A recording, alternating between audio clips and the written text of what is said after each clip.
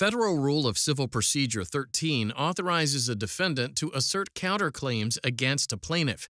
But because Rule 13 doesn't confer subject matter jurisdiction, the defendant must still establish that the court has the power to hear its counterclaim, as in Ginwright v. Exeter Finance Corporation. Billy Ginwright signed a contract with BW Auto Outlet for a vehicle purchase. BW assigned its contractual rights to Exeter Finance. Later, Ginwright sued Exeter in federal district court for violating the Telephone Consumer Protection Act.